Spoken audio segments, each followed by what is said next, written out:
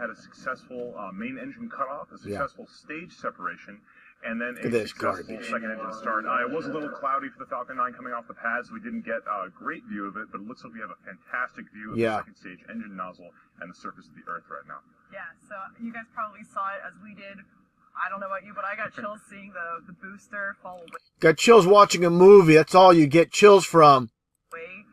From the engine. And she knows this is all garbage.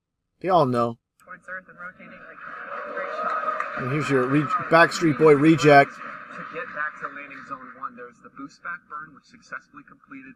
Then there's the re-entry burn, which is to slow us down as we go back through the atmosphere. And then there's the ever-exciting landing burn as we approach landing zone 1. Yeah, right. Now I'm gonna fast forward here, get to this one point where I saw something that's completely ridiculous. Like everything else with SpaceX. And again, it's about the details that the 99% don't look at. That's why, again, they're easily deceived. Take a look at this clown here, trying to pass off like he's getting some type of communication through an earpiece. The problem is, he has no earpiece.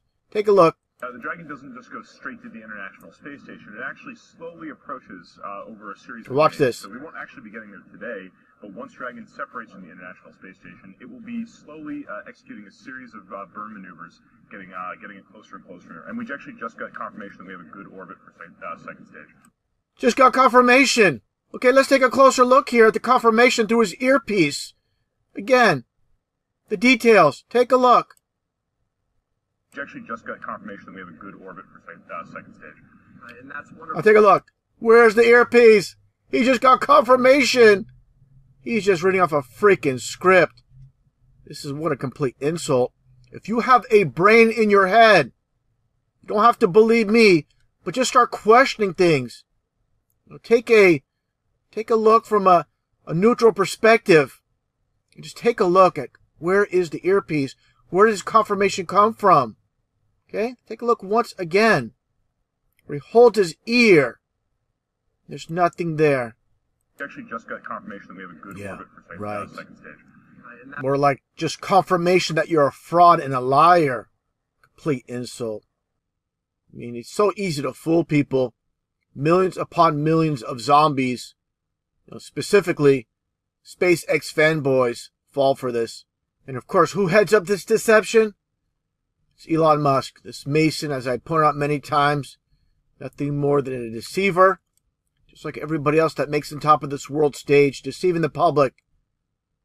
Try to help out and explain to these knuckleheads that do not understand they're being deceived. They just want to worship these frauds and liars.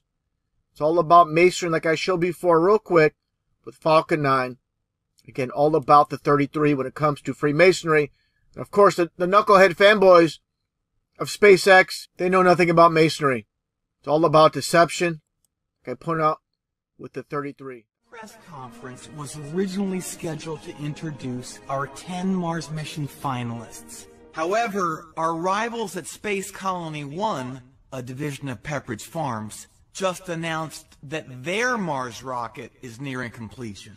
We made a solemn promise to Fig Glutens that they would be the first cookie on Mars. Therefore, we have moved up our launch date from 2026 to Thursday. Thursday? This Thursday? Are you all ready to be a part of history? I wanted to be someone who's bravely going to Mars eventually. I haven't used my open table dining points. I'm still very much an alcoholic. I guess we should leave too. I knew it! What? This has all been an elaborate charade. You never had the guts to go to Mars. Oh, I have the guts. I once went to a rock concert by myself in the rain. It was Loverboy. Then let's go to Mars. Yeah, let's go to Mars. Ladies and gentlemen, mankind's first residents of Mars, powered by Simmer Time dinner sauces. Dinner time is simmer time for sauce. They're leaving in a week? Mom's my only good parent. And Lisa's my only good kid. Why won't they admit that neither of them actually wants to go to Mars? I'm not giving up yet. There's gotta be a limit to their stubbornness, right? T-minus 1 minute to launch.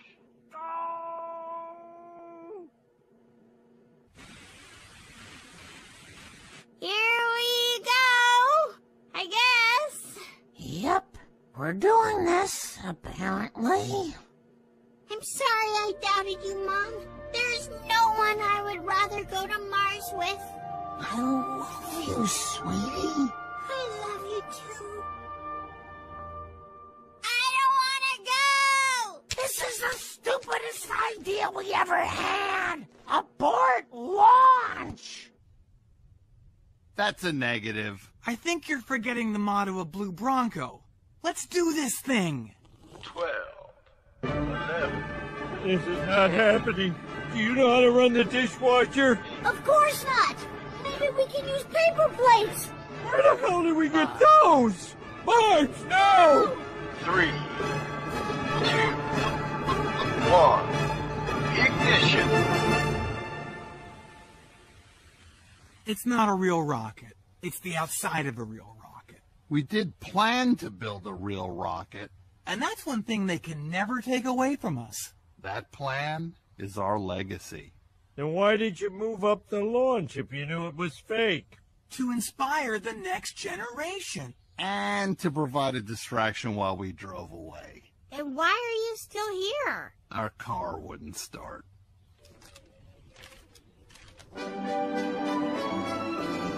Mom, doesn't it frighten you that we almost went to Mars out of sheer stubbornness? That's what a mother-daughter relationship is, sweetie. A series of near-fatal emotional standoffs. Okay, but it doesn't have to be that way. Surely we can learn from this. One day we'll figure it out. On this planet or another.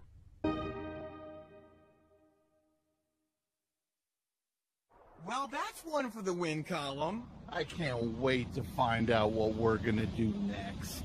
We should fix racism.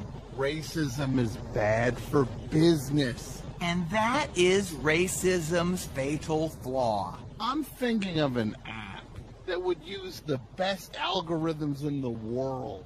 Algorithms like that would be great for this idea I've been backburnering. It's an ad-supported restaurant. You get free food, but you have to watch ads. If you want a hamburger, you watch 5 ads. This is the favorite thing they love to do. They love to mock.